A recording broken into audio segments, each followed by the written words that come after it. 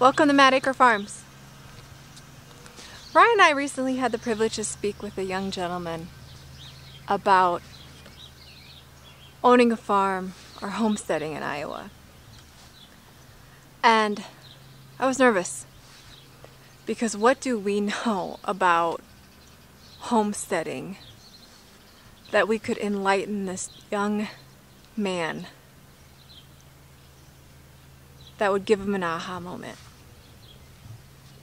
And I had to step back and really think about the definition of homesteading, because I don't consider us homesteaders, right? Like, I don't consider us that. So it weighed heavy on my heart a little bit, because as a parent, this young gentleman is just a couple years older than our son. As a parent, what would I want my child to hear? Then I had to step back and I had to rethink about that statement. So stay tuned. Don't tell people your dreams. Show them. So that's what we're gonna do. We're gonna show you. This guy right here had a master plan, and I never thought that we would be here. But we're here, and we're sharing our journey. And boy, do we have some lessons learned on life, farming, gardening, this YouTube journey, you name it, we got them. We have a little something for everyone, so stick around. Let us share our lessons learned. So that statement, what would I want my child to hear? It's not what I'd want them to hear. As a parent, I want them to know the challenges and the obstacles that may come into play. In homesteading, as I look up the definition, it actually is kind of what we're doing. So that young man actually enlightened me. And so I want to thank you for that, because I don't necessarily know that you know that. But that's what I want to talk about. Some of the questions that we were asked, and some of the things as being new to owning a farm, new to homesteading, that I wish we would have asked. And I think it was such a privilege to speak with this young man, because he was so motivated that you could just see that this is something that he has set out that he wants to do, which I think is absolutely amazing. Not because he wants to homestead, but because he has a goal in play and he's done his research and he continually is doing more research. So, as a new homesteader, for us, here are some of our challenges that we have faced. And this honestly, I think, goes for any size homestead, because really, truly, anybody can be a homesteader, regardless of your space. It's more so about building self-sufficiency. And, if you're producing from your property and you're selling, ideally, you're still building an income. You're being self-sufficient. So, here's my thoughts. One of the questions we were asked was, what was one of our biggest struggles or challenges that we faced that we wish we would have known? Something we would have known before we actually embarked on this journey.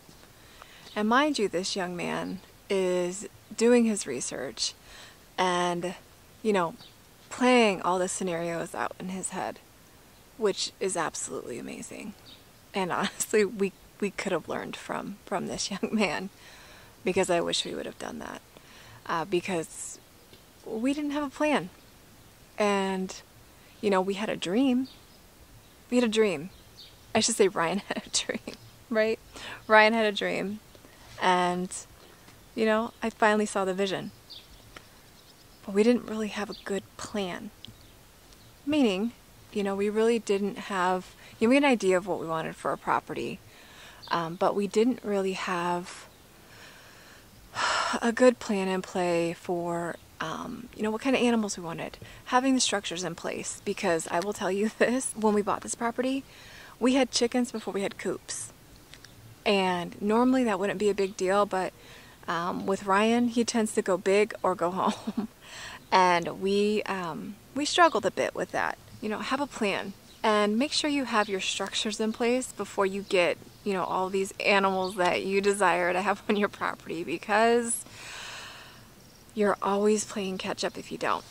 And that's where we're at right now with Mad Acre Farms, is we're playing catch up. It's difficult. It truly is.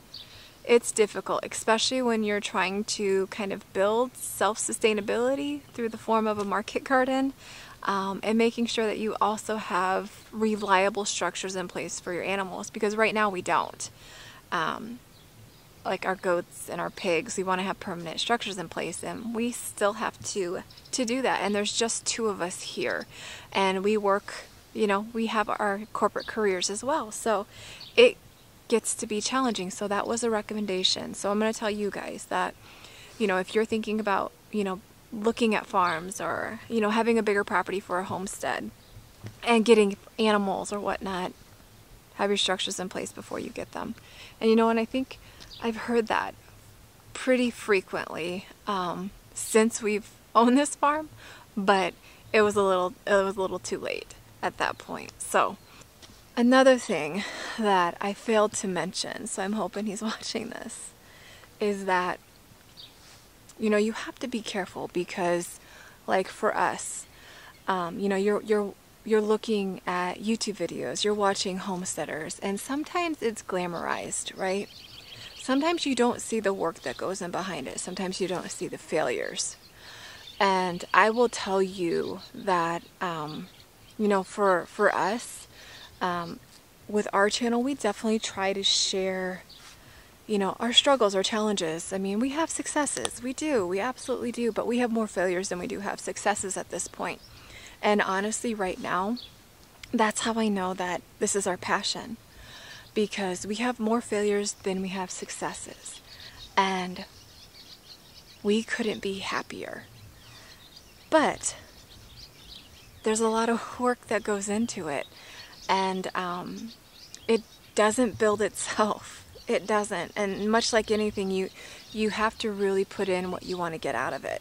So that was some advice that I wish I would have provided this young man when we were speaking with him, that I didn't. So hopefully he's watching and you get that tidbit of information, because it's important.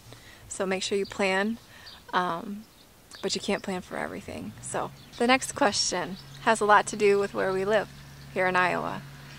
And it was more so around, you know, what were winters like with our animals and growing throughout the winter season. And we were brutally honest. Shoot, it's a struggle for us when it's not winter, because we're so new to this. And, you know, being very new to the farm life, taking care of farm animals, growing your own food, it's a challenge in itself. But in the winter, it was even more challenging, because ideally we're trying to build something where we're a little bit more effective and efficient throughout the property, because right now we're lacking in efficiency. I'll say it. We're lacking in efficiency. We spend quite a bit of money on energy, and we're working on getting that corrected. It's a little defeating, but that was one of the things that, you know, we called out. And we also mentioned with our cold winters here in Iowa, the biggest challenge for us was really keeping the waters constantly moving, where they're not freezing. And, you know, we had the solarized air bubbler, and it works. It really does. It works good. But when it gets cold, you know, it can only do so much. So that's the challenge. We're still working on that. We're definitely still working on that. As far as growing throughout the entire year, we're still learning. We're working on getting a high tunnel, and working on some additional growing methods to see if we can make this work this year. But it's a learning curve. It's a challenge, and we have not been successful at it. Last year we threw away a lot of food throughout the summer. We donated a lot as well. We didn't preserve much. And that's a shame. That's an absolute shame. But that's the truth. That is the absolute truth. So for us, I think the key this year at least is going to be learning how to preserve our food through the form of canning. And who knows, we've been looking into a freeze dryer. But those things are so stinking expensive. We want to make sure we're making the right financial decisions. And maybe canning is the way to go this year. But we'll see. That's a to be continued, but we're definitely preserving our food this year to carry through the winter. So we're working on that. We are a work in progress here at Acre Farms. We actually attended a seminar a few months ago, and there was a fantastic motivational speaker there. His name is Matt Booth. He's from Iowa, and there was something that he actually said that resonated with both Ryan and I.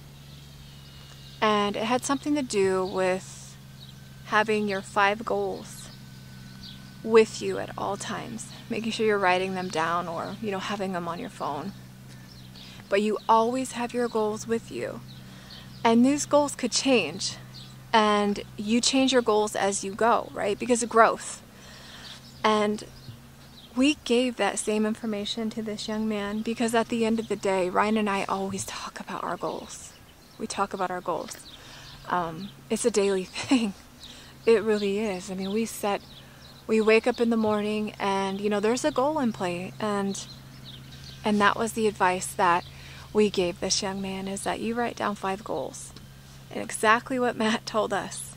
You write down your 5 goals and you carry them with you. And at some point you're going to get discouraged. At some point you're going to question why you do what you do. And you pull out your goals and you look at them. And if they've changed, you need to make adjustments, maybe do it then.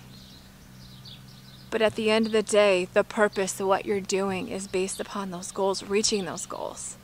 I'm going to share with you Acre Farms 5 goals. Goal number 1, create a generational farm that we can pass on to generations to come that provides sustainability. Goal number 2, this is a big one. This is a Ryan goal.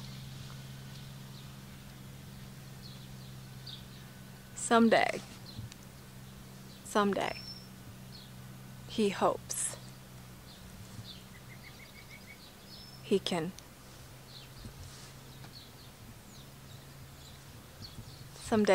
that he could add on to this acreage in the form of more acres to create his vision, to create something great. One day, maybe. You never know. Goal number 3, establish a respectful reputation, carry a strong responsibility to feed our community. And that gets carried on from generations to come. Goal number 4, create something great with this market garden and show people it can be done by people like us who have little to no experience, but just have a dream. Goal number 5, create a destination for families that want to come to the farm, learn about agriculture, learn about growing your own food, have a meal straight from the garden, and so much more. We're going to create this destination.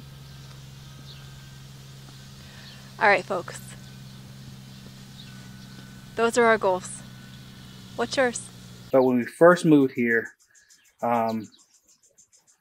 we came with nothing, and like literally nothing. We had nothing but the clothes that we brought. Dear Iowa, you are kind. As a kid, I didn't know what it was, I was like 2nd, 3rd grade, but they ran a story about us, our life, and what happened to us because we were victims of gun violence. You are beautiful. People from everywhere throughout Iowa start coming, like bringing us stuff and helping us and whole 9 yards. You are welcoming. When you have something like that traumatic happen to you in one place and then you get an overwhelming response, you know, it's home. You are exactly where we need to be. You are home.